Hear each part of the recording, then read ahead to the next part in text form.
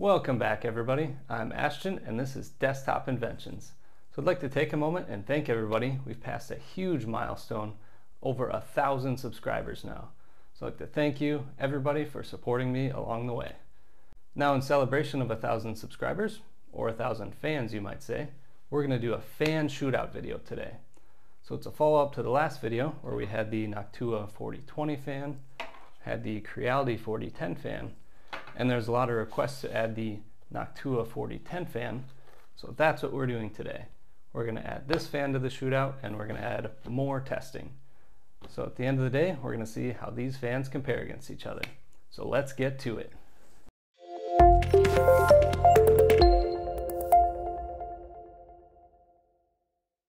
And for the first test today, we'll be doing a heating test. So we're going to look at this front fan, which is used to keep the heatsink behind there cool and make sure that your filament is not overheating inside of the heatsink. And to measure that, we'll be using this 4-channel digital thermometer that we made on a previous video. And I've got one of the channels with a thermocouple stuck in a Bowden tube. We're going to take this piece of Bowden tube and stick it down in the middle of there and let the printer heat up to a steady state and monitor the temperature of the 4 different fans as we do that. So let's get to it. So here I'm disassembling the direct drive extruder motor off of the top so we can get the Bowden tube out. Then we'll be placing the sensor inside of the heatsink. First we measured the big Noctua 4020 fan, which ended up reaching a steady state peak of 40 degrees. Then we did the same test but swapped the fan for the Creality 4010 fan, and we ran this test at 24 volts. And this one ended up reaching a peak steady state of just over 42 degrees. Now we can see the results of those 2 fans over time, again the Noctua 4020 being just a few degrees better. And now the moment we've all been waiting for, the Noctua 4010 fan. So now let's get it opened up. So we're going to have this one to test and see how it compares against its big brother. 40 by 40 and then a 10mm depth. Let's get to it. Since this Noctua is a 12-volt fan, we'll be using this DC converter, so we'll convert the 24 volts from the printer to 12 volts. Now we'll get the fan swapped over so we can do testing. Now we will select Preheat PLA and let the testing begin.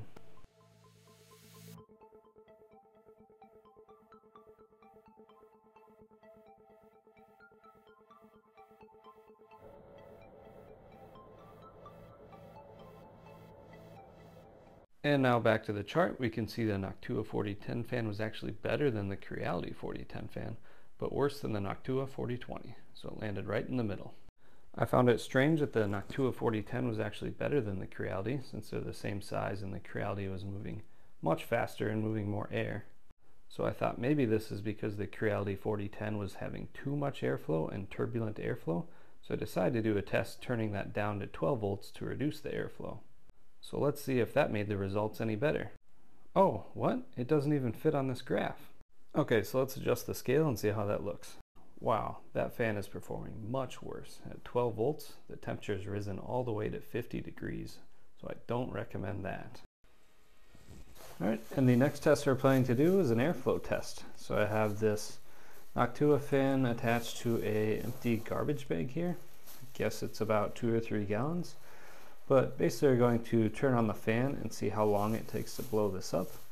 And my first attempt at this was really a mess and definitely not going to be consistent at testing different fans.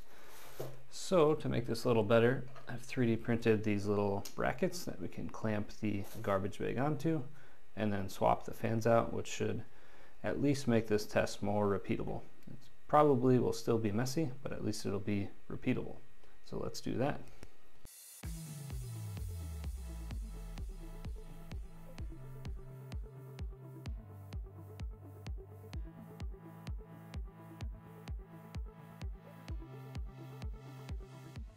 Okay, here's our test setup. We have the garbage bag suspended to reduce the resistance, and the fan is screwed in place on there, and we found a good use for calibration cubes. And up here we have a power bank and a voltage converter, so we can drive these fans at whichever voltage we want.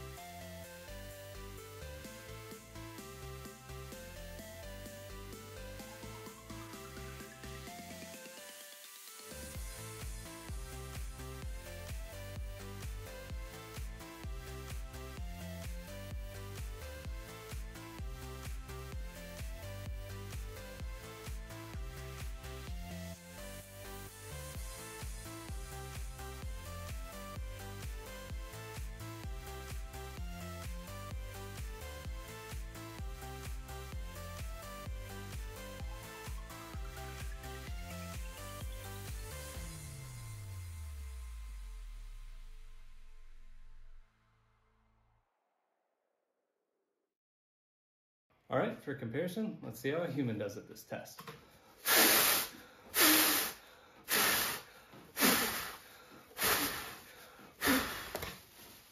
Whew, not bad. Now looking at all the results of the testing, the Creality 4010 at 12 volts was the slowest, then the Noctua 4010 fan, and then the Noctua 4020 fan, and then the fastest fan, just by a hair, was the Creality 4010 fan at 24 volts. And all of those are just a little bit slower than the average human. Although anything longer than a 10-second test, and the average human probably wouldn't fare so well.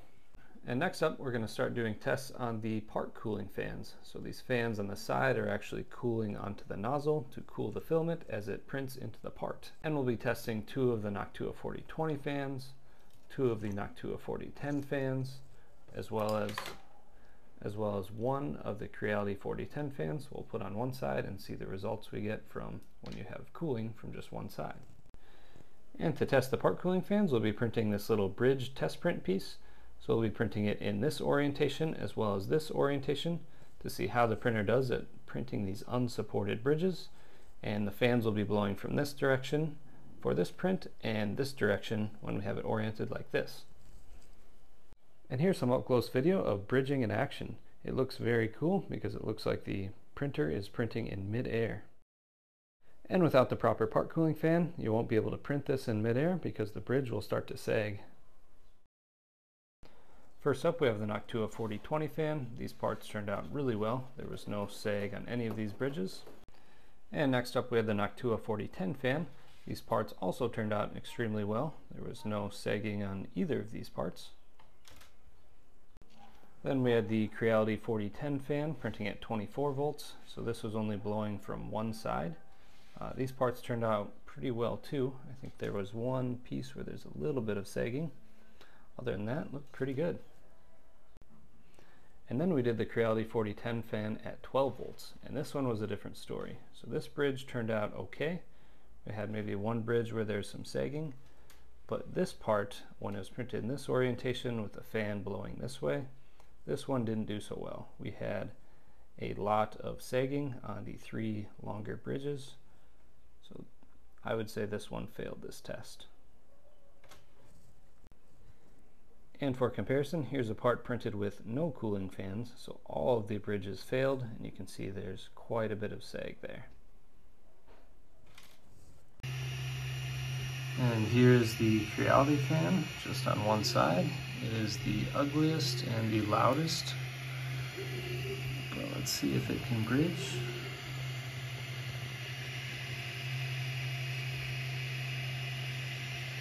And it seems like it can bridge. Alright, on to the next test. I thought this bridging test was a little bit too easy, so I've designed a harder test, and this one I call the bowl stress test. So we're going to be 3D printing a bowl that has different overhang angles from 40, 50, 60, and 70 degrees as it goes up. And here's what that test looks like. So this will be an interesting test because we're going to see, especially with the cooling fan on one side, how that acts along all 360 degrees. Alright, so let's look at the results of the prints here. So first up we have the Noctua 4020. This will be 2 cooling fans. Have the black line in the front here to show the front of the part. So it's sitting like this, and we have the 2 cooling fans on it. So this one looked really good. It was actually the best of all of them. And it had just a few blemishes here with these drops on the edges. And overall, levels 1, 2, and 3, the 40, 50, 60 degree looked flawless. And there's just a few little issues with the 4th layer. So I'm going to go ahead and give this part a 9 out of 10. And a quick note here, this is the seam from when the printer was printing and changing directions. I could have eliminated this using base mode, but it was a few prints in before I thought of this, and I wanted to make sure all parts were printed the same. Next up is the Noctua 4010 fans. Again, this is 2 cooling fans from the 2 sides. This one we're starting to see more blemishes showing up. We've got these drops forming here and here, as well as we've got some deformation of the bottom edges here and here. So on this bowl, I would say level 1 and 2 were pretty much flawless, but level 3 and 4 were not, and they started to have some blemishes. So overall, I'd give this a 7 out of 10. Next up here, we have the Creality 4010 fan at 24 volts, and this was just a single cooling fan. Again, this line is the front, so the one cooling fan would be from this direction. And actually we see the leading edge of the fan has less of these drops, but just off to the sides here is where we start to see these drops forming. And also the back edge looked pretty good too, probably the best looking edge on this print. So this one has blemishes on both layers 3 and 4. And actually this one was a little bit better than the Noctua 4010 fans, if we look for a comparison here. I think overall I would give this one a 7.5 out of 10. And next up here we have the Creality 4010 at 12 volts, and this is where things start to get interesting. So again, one cooling fan from this direction, and we're starting to see a lot more of these drops and blemishes form. Layers 1 and 2 are still looking good, but 3 and 4 were getting pretty rough here. So with how rough this one's looking, I would give the Creality 4010 at 12 volts a 5 out of 10. And to sum everything up, I've laid out all the tests and all the fans in a table here and tried to score them each out of 10. The scoring doesn't necessarily tell the whole story, but it does show that the Creality 4010 at 12 volts is just not a good solution. And the Noctua 4020 fan was the best solution. I would say in general, I don't see any issues with replacing your Creality with a Noctua fan for the heatsink cooling fan. And if you want to replace your part cooling fans with Noctua fans, you can also do that, but there are some trade-offs and not all cooler designs are the same, so results may vary. Anyways, I hope this helps inform people about the differences between these fans and helps you make the best decision for your 3D printer in the future. If you like this video, please leave a like or comment down below, and we'll see you in the next video at Desktop Inventions.